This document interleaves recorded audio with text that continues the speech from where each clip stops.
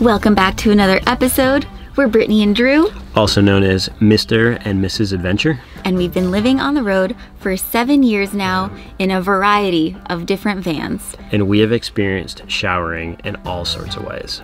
And not showering in all sorts of ways. That too. And so along with the help from some of our incredible van life friends, hello beautiful people, we'll be sharing with you methods. Love that idea. That not only fit into your space, but they fit into your budget and how convenient your shower needs to be, especially if you're living full-time on the road, building one into an existing build, or building out from scratch. And if you are building a van from scratch, we do have a blueprint of Spirit available. We'll put a link to that below. Yeah, it gives all our dimensions, our layout, etc. And we'd have to say our most favorite aspect of this build and our most popular video in our van build playlist is our indoor van shower in a drawer. AKA shower in a drawer. And there's a hose that goes through the floor. Wow, that's pretty nifty. Wow, I can bathe in this. And you're gonna be all like scrubbing. This is great.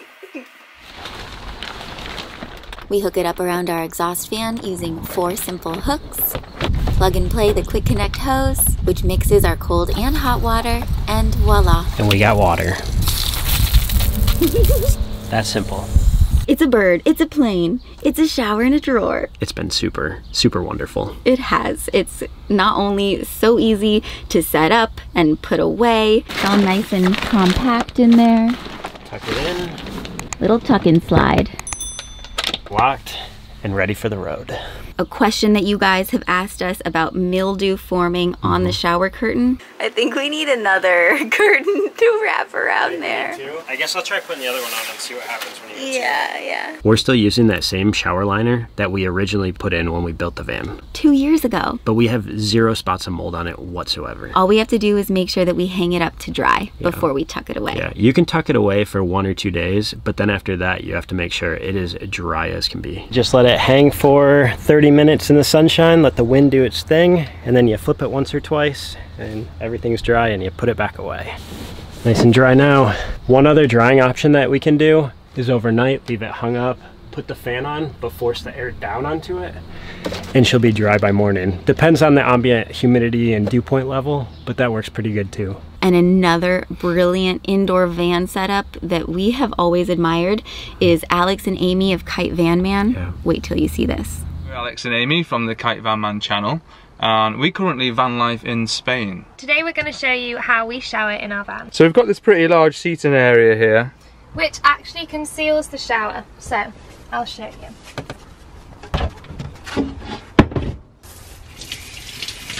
It's big enough to sit in, which is really nice. But it did used to have a shower curtain, right?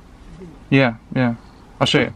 So the original design had a shower curtain which would work by having a frame down here, and it lifted up and hooked onto these hooks, which one of them is now a guitar hook. But we just never used it because you can just sit in there, you know, and the water doesn't splash out. So at least when I use it, it does a little bit when Amy uses it. And the hot water is heated with gas.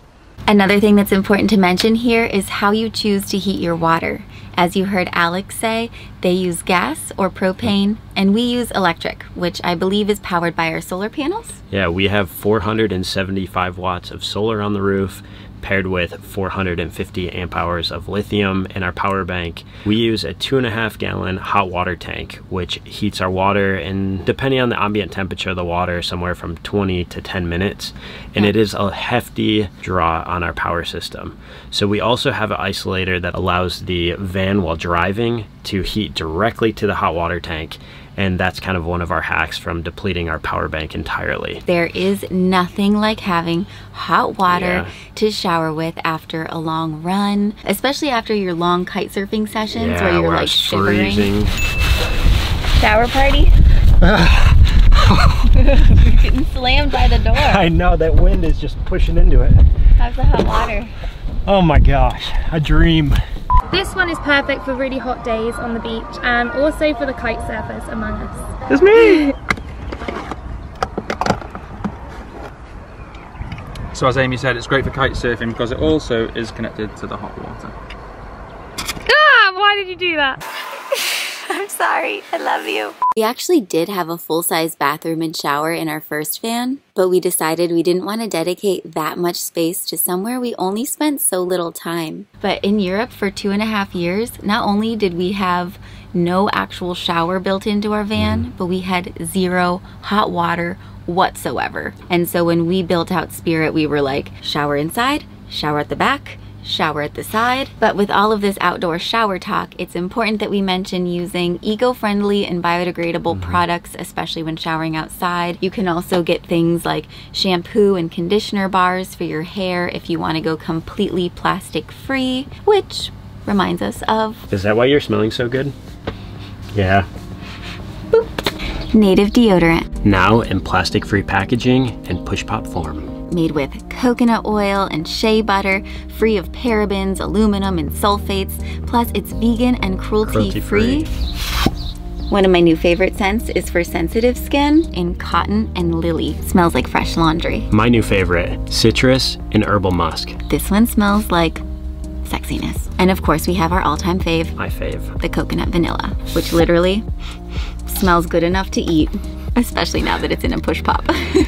Also, Native supports 1% for the planet, which means that 1% of all of their plastic-free deodorant sales goes towards environmental nonprofits. Normally, 3 plastic-free deodorants costs $39, but using our link and code below, you can get them for just $29. That's 25% off. So don't miss this chance to smell good and do good for the environment, especially those of us who like leaving this planet a little bit better than when we found it. Speaking of products that we love using that help make us smell good, especially if you're low on water, but that's using dry shampoo, washing my hair, and eco-friendly baby wipes. It's hard to find baby wipes that are biodegradable, but these are my favorite and I get them for Christmas. Another great way to shower is out the slider door. And what's really brilliant about that is the same tap that we use for the indoor shower. Yeah. This is good. Our friends Sarah and Luca of Leave Everything in Wonder, their kitchen was actually right next to their slider door, and they had the extendable sink hose that they could then wrap outside the vehicle. But in all honesty, they said that they really didn't use that much. Hello beautiful people, we are Luca and Sara from Leave Everything in Wonder.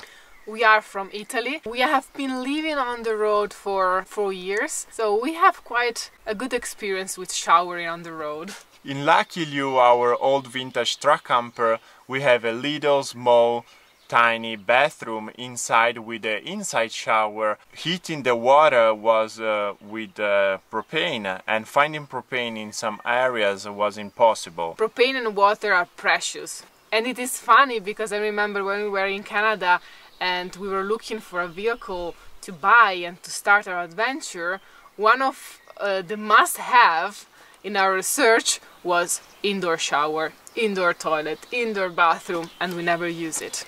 And also Luigi, our minivan, we have a 25 liters fresh water tank, about 6 gallons, that we can use to take outdoor showers. But we never use it as well. Yes, both in Lucky Liu and in Luigi we ended up using always these outdoor solar showers, 20 liters, 5 gallons. And it's the best way because they are easy to care, so you can bring it with you and fill it up wherever you can find fresh water on the road. And also you just put it on the roof of your van, of your truck camper, on your RV car, whatever you're using, and you just let it heat. Even if both of us, we had long hair, Luca has long beard, a lot of hair all over the body. We thought it will be challenging to use just this amount of water for showering, the two of us, but no, sometimes we use this amount of water for 2 showers. It's the most cost-effective shower option out there at only $11 on Amazon. The temperature of the water, though, does depend on how much direct sunlight it gets. So, for how long? Yeah, so the temperature will vary. Another way that you can kind of DIY and upgrade that version of a solar shower is by using a dry bag and a pressurized shower head. Hey everyone, we're the Van Kooks, Danny and Kevin. We've been living in our van for 5 years and we've never had a gym pass to take showers. and we don't have a shower in our van. The first thing that we started with was one of these pocket showers. Doesn't have very much water pressure. It kind of just trickles out with the flow of gravity. So if you're looking for a high pressure system, this isn't really the best bet. But it gets the job done. So the next option that's a little bit better is the dry sack. So we fill the dry sack up with water, we leave it in the sun, we let it get nice and hot, and then we pull our sink pump hose out of the van, stick it into the dry sack, and suck the water out the faucet and out the sliding door basically, and that's a nice shower. We thought that was really smart. I wish I would have known about that a couple years ago. We would have used that in Europe, I think. Genius idea, guys. Plus, you can only hang it as high as the top of your van. Yeah, it was a little tricky. I remember always, with the long... squatting. But standing in a bucket helps ensure that you can kind of use the shower water as you wash the rest of your body, and it keeps your feet clean. That's true. And then you can just step over to your flip-flops or Crocs and scurry back into the van. Aw, the good old days of the simple showers. Simple things and simple ways. Yep. Ooh, another way to use solar to help heat up your shower. It's the advanced solar shower. We love this thing. It's called the waterport. We got it at Costco. It's really cool. So how this works is it's got this Schrader valve here, and then you just use the bike pump and you pump the pressure into it, and you get it to about 30 pounds of pressure. And once you get it in there, you can either use the bike pump or it even has this hand pump. We prefer the bike pump because you're going to sit here and pump for a long time. But once you got it pumped, this thing's amazing. It comes with just like a kind of garden hose setup. And then it has tons of pressure. If you can see here, I'll put it on the jet mode. And we got a target over here. And this thing is really great too because it's black, and we put it up on top of our roof, so it gets really, really warm. We actually take it down, and a lot of times, besides taking showers, we do our dishes with this outside, so we don't have to worry about the gray water inside the van. It even has a nice mister. We like to set the nozzle up on a pole, and it has a little lockout feature, and you can kind of just lock it and let it run. This is our favorite way. Yeah, this is our favorite way. This thing's really cool. It's called the waterport, and I'm sure Brittany and Drew will throw a link in the description because they're savvy YouTubers. Another solar shower option that does require a little bit of installation is having a big black pipe on the roof of your van, so then the water heats up that way. Usually runs the entire length of your vehicle too, so it can really hold a lot of volume. What I realized is our 12-volt pump has this little connection here. So I might actually permanently insert that into the wood there, so it's super easy to set up. So that's hooked onto the 12-volt. I've got the compressor that I just threw on top of the roof. And then once we're on the roof, I'm just gonna hook up our shower hose to our solar shower. This is just a black pipe full of cold water that we filled up a few days ago. And as it sits in the sun, essentially it gets hot. So it should be pretty warm.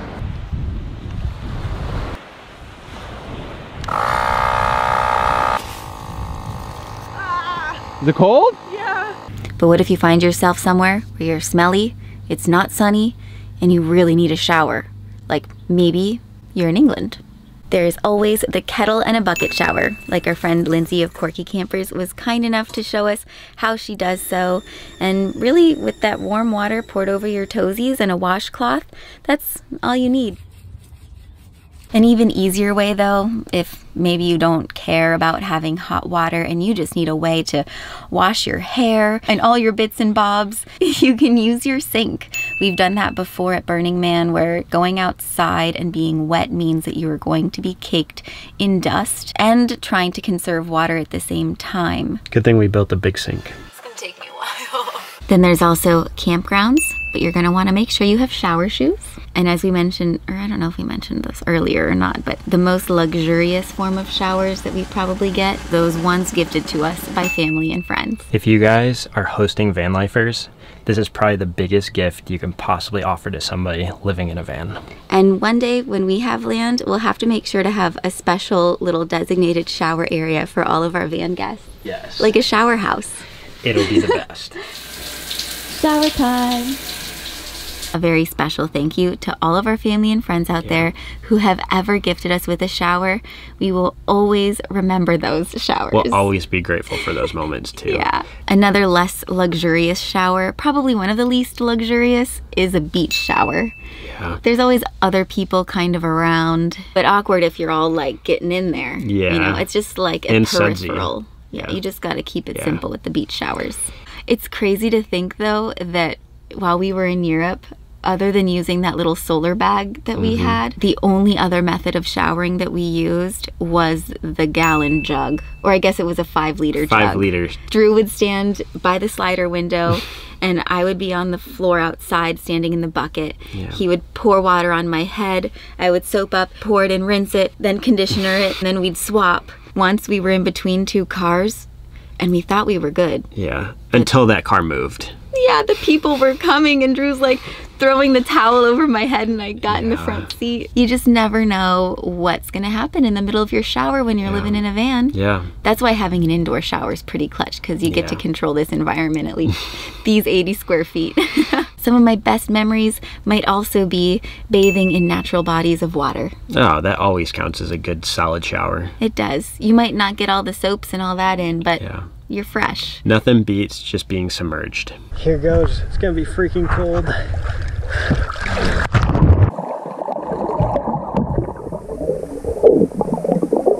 And last but not least, this is how they do it out in the desert to stay cool. I feel like I'm in a cattle trough. I think we are. That's one of the additional perks to building out the shower in a drawer because it doubles over for a sponge bath or bubble bath, whichever one you prefer. Depends how big you are. That too.